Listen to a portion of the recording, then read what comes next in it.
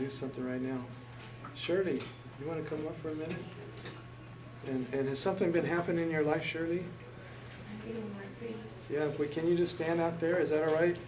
And if I have these cameras running, you don't want to be on the camera, just let me know. We don't have any problem with not letting you be filmed, but this is just to show people the reality of heaven, okay? That He is here, the kingdom is here in this room.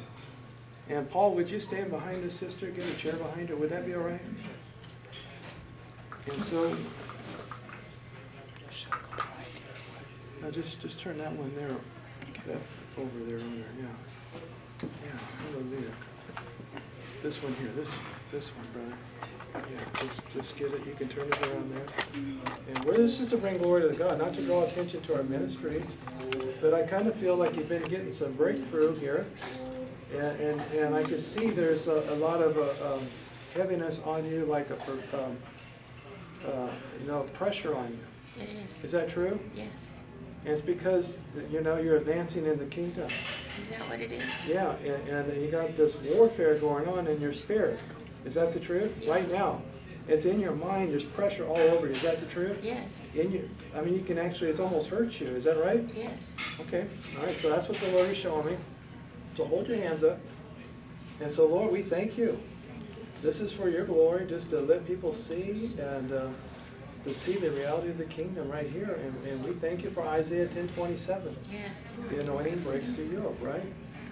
And we thank you, Holy Spirit, because you are a new creature. You are a daughter of God, and you're not to carry these things. And so we resist these forces of the enemy that are trying to hinder you. There it is. It's starting to break right there.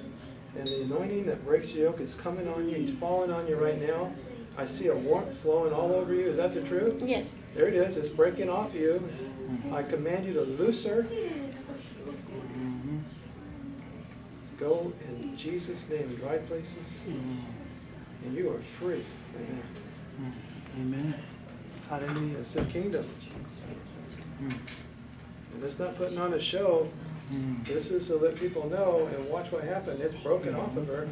And God is setting her free, and at the same time His anointing is establishing her too. Oh, thank you, Lord. How do you feel now? There's a heaviness on my shoulders. On your shoulders. Mm-hmm. It's a good heaviness. It's a good heaviness. That's the kabod, the glory of God. And there's peace. And there's peace. A lot of peace. Yeah. Amen. Yeah. So hallelujah. Thank you. For the mind of Christ coming in operation, Holy Spirit. And you can breathe again, huh? Yes. Hallelujah. Hallelujah. Yes. And more fire. You want some fire? Yes. Hold your hands up, fire. We release the fire of God. We thank you, Lord, for stirring up the gifts and the power. And you were called to prophesy and to minister. And we bless her, Lord. We thank you for her family. There it is. There's the fire. Thank you. You feel the fire? Yes, my hands are burning up. Your hands are burning up right now. Yes. It's a reality. You can't see. It's not tangible to the natural, but there it is. She's experiencing it. And I'm telling you, if you had a foundation that was grounded in religion, apart from the truth, it would shake you up right now. It would break you.